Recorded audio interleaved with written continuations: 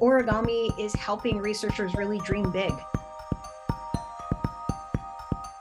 The idea of origami or folding, these kind of fold patterns, is that it has essentially provided a new toolkit for science and innovation that allows researchers to kind of manipulate that shape and movement and also even properties of the material that they're working with in all kinds of ways, and also for all kinds of things, space mass or a kayak or even living cells. I mean, these are materials that you wouldn't necessarily think of as things that you might want to use origami with, but it turns out that a lot of the methods that are used for paper folding can actually help change the properties or help us work better with a lot of these different materials.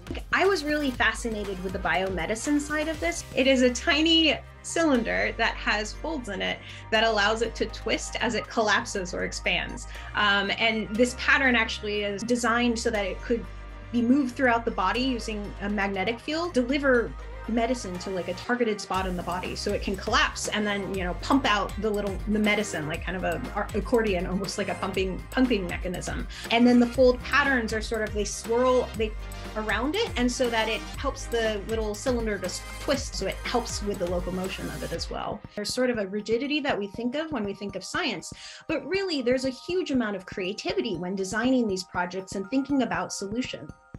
Origami helps kind of instill creativity in the way researchers are thinking about what they're doing. A lot to be said for adding art into science and technology.